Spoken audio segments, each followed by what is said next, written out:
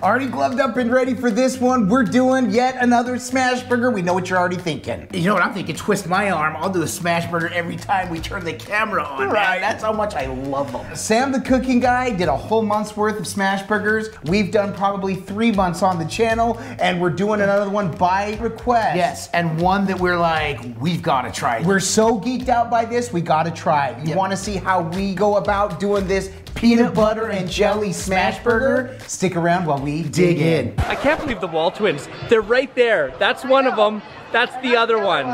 I'm the other one. Yes, super excited, DS Miloff and family. Thank you guys so much for the love and support. We appreciate so much you reaching out, telling us not only how much you love watching the show, but also sharing a family favorite. They mentioned they kind of started doing this one as a joke. They had one similar at a restaurant. They thought, you know what, that's funny, let's try it. Ends up becoming pretty much a family favorite. Yes, now there is a restaurant right up the road here called Relish. It's a burger joint. Right. And they make a peanut butter and jelly burger as well. Never tried it because I was like, I don't want to try it. But do they put relish on it?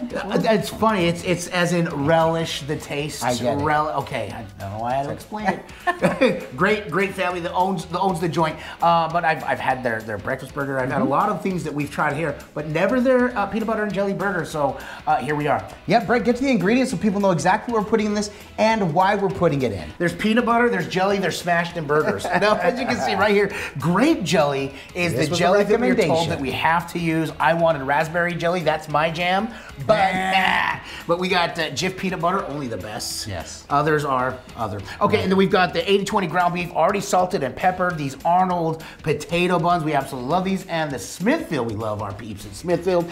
This bacon, which by the way, buy one, get one free at Publix. Nice, good to know. Publix, shout out to you. Thank you for having that on sale right now. Yes. We were able to we're doing a few cooks needing bacon. This one is including bacon. Originally when the fam reached out to us and told us about this one, they didn't include bacon. I said, can we use bacon? They said bacon's a must because the savory to offset the sweet. Brett, let's get to the griddle. Here we go. I gloved up and then realized I'm sound guy today. I'm filming sound guy. I'm not gloving up. All right, Brett's got the buns. We realized we didn't picture butter, which we're gonna use to butter the buns. So for those that don't know, we always have a designated stick of butter for these cooks, so we can just lay them right on the griddle like this. Brett's gonna go ahead and we're gonna quickly toast the buns. It won't take long at all. Nice. Thank you. I love your placement. I went to bun placement on the griddle school. Got second in my class. Which is weird because there was only one other student. All right, it's been on for about 15 seconds and we're ready. I'd say it was closer to 30 seconds. Would you though? Wouldn't I? Brett wanted to hurry and get the butter off the griddle so we could get the bacon on. Now, we typically like to put the bacon on a cooled down griddle just because, just so it won't curl up. Curling, yep. Yeah, but we don't have a choice in this because we've already got the griddle on, and you know what? At the end of the day, it's gonna taste the same, Brett. That's right, Adam. Sizzle. Sizzle me this, Batman. It's the reason that Snoop Dogg got the griddle. Likes cooking bacon on the griddle. For sizzle. Ooh, doggy. Got to. This bacon just has a mind of its own, man. Well, it's gonna cook how it cooks. There we go. All right, so we're just gonna cook this bacon up when we're ready to pull it. We'll come back, we'll get to the next phase. All right, ready to pull the bacon. The bacon is ready. All except for, funnily enough, right in the middle of the griddle, which is normally my hot zone, it is not quite ready. So I'm gonna let this sit. And this just has, well, actually, by the time I said that, it's like, ready to pull. It is ready to pull, so there we go. There we go. All right, we're gonna go ahead and crank the heat up. Actually, scrape it first. There you go. We'll get ready for some Smashburgers. All right, so we're gonna go ahead and we're calling an audible. We're gonna put peanut butter on the bottom bun and jelly on the top one because that's how we're gonna load up on the burgers themselves. Like light like that? No, I would do heavy. Heavy, all right, okay, I feel you. I think we should put the bacon right now in that peanut butter. Oh, on the bottom. I like the way you think, my guy. So go ahead and get the bacon, put it in there, so that way it'll hold together, right? Sure. Let me get the top jump.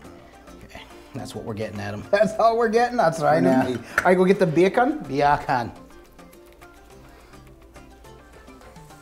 There we go. There we This go. one's crumbling up. I like it. All right, I love it. You know what that looks like? What? That looks like a maple bacon donut. It totally looks like a maple bacon donut. Brett, we've got the meat balls ready to go down. All right, no oil for us. We're just gonna lay them straight on there. Right on the hot griddle. All right. You got your parchment paper? 1 bedroom of parchment paper right here. 1 bedroom and parchment paper. Coming right up.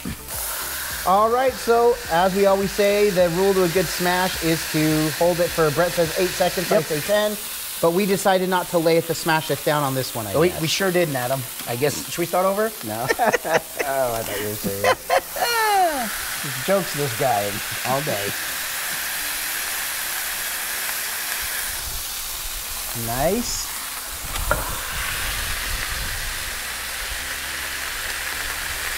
So that's already almost ready to flippity-doo-dah, flip the GA. And last but not least,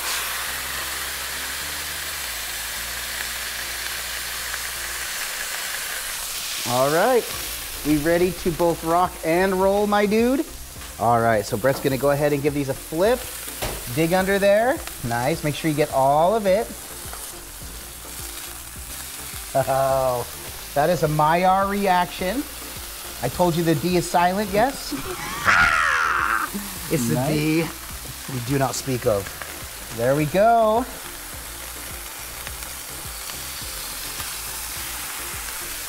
And last but not least, there we go. Now we cheese them up? No, we're not cheesing them. So we're gonna pull these, gonna drain them just a little bit before we hit them with our schmear. So let's do the bottom ones first. Winter schmear. So Brett is going to dunk that off just a little bit. There we go. And then go get your, go put this one on. And then make sure you go and get your peanut butter. Peanut butter. All right, so I'm sure this is gonna make this very ooey and gooey. Oh yeah, already fell off the knife. Leave it like that. There you go, big old flubbity dub. I'm okay with that. Flubbity dub, new word. Flubbity dub of peanut bub. By the way, if you're watching this still and you're still with us, comment flubbity dub down in the comments. Just cuz. All right, so Brett just wants a big old heaping mess. I'm okay with that. Yes. it's just dripping off. It's melting off. And this nice, perfect crustification burger going on there. Oh, man. Am I doing it right? No, get the jelly. Oh, my. Kind of pour the grape jelly on, because I'm not going to spread it. It sure is being shy. Shia LaBeouf. All right, I hope that's enough. Well, we're going to find out. Aren't we, though? How do you feel about that? That looks good. All right, so go ahead and put your tops on. So we're gonna put our lids on. I think we need to cut one so we can see what it looks like down the cross section. What do you think? That mess is in your hands, Adam. All right, I don't think we're gonna cut it. We're gonna eat it like this. Let me get some thumbnails here.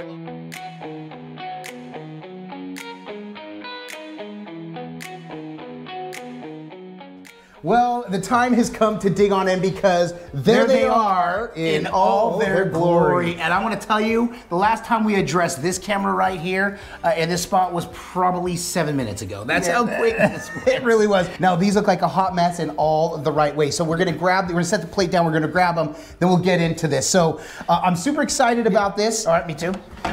A while back, Brett and I did peanut butter burgers. We put nothing else on them. I'm excited for the bacon. I'm excited for the jelly. This thing's dripping everywhere. Yep. So let's hurry and dig into this. Brett, like we say, can look amazing. It looks pretty amazing. I'll take does. that. Like we say, it can smell amazing. It actually smells so much. Can I get a smell, yeah? Smell, yeah, you can. But if this doesn't taste amazing, then this is all for naught. Cheers. I'll eat to that, my brother.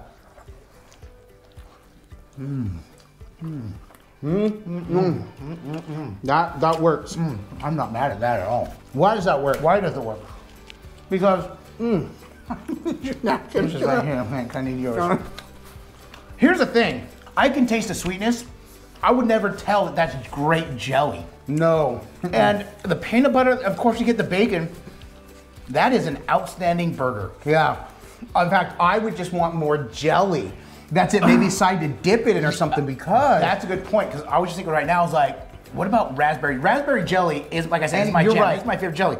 I now want to try this with raspberry jelly. Yeah. That's good. That is really, really good. I think my biggest thing with it is, like, when we did the peanut butter burgers, they seemed a little bland. I don't know how to say it. That's how you say it. They were bland. I think that's what it was. But we didn't add anything else to it. No. This one, we've got bacon, we got peanut butter and jelly. It is a really, really, it's a glorified PB&J, bro.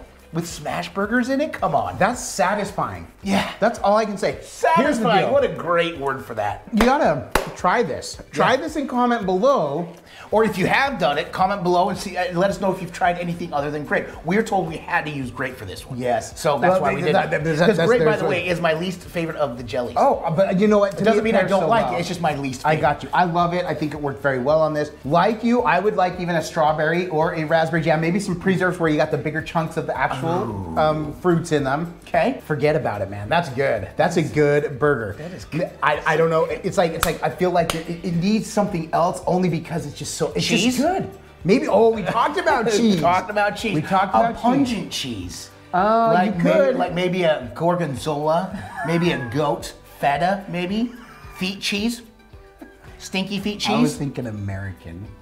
No, maybe a smoked. Yeah, you're right. Maybe a smoked Gouda. I don't know. Smoked Gouda, my guy. All right, well, you got to try this one, and again, let us know what your thoughts are. So here's my biggest takeaway. Yeah. Where I get the sweet, it's spectacular. When you don't, it's that slight bland like it was before, but that's where the bacon this time also helps. Okay, I was gonna say, I did not, there was not 1 ounce of bland in mine. But that's why I say where it is, it's satisfying. So salt and pepper is key. You gotta make sure you get salt, pepper, add bacon, and try this one. I just want to keep going and digging in. I know, exactly. So let's just do that. From right here, it looks like a jelly-filled donut with burger sticking outside, because you can see the jelly on it. Right. This was a fun one to come and do.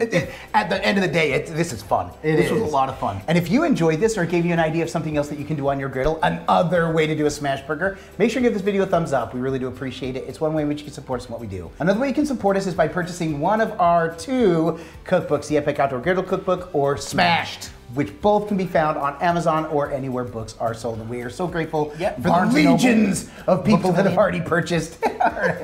Local library, I don't know. We do appreciate it so much. Man, aside from coming and knocking out bangers like this, why else do we get together? Because all we do is twin, no matter what. With that, we bid you adieu. And don't forget to like and subscribe. And griddle on!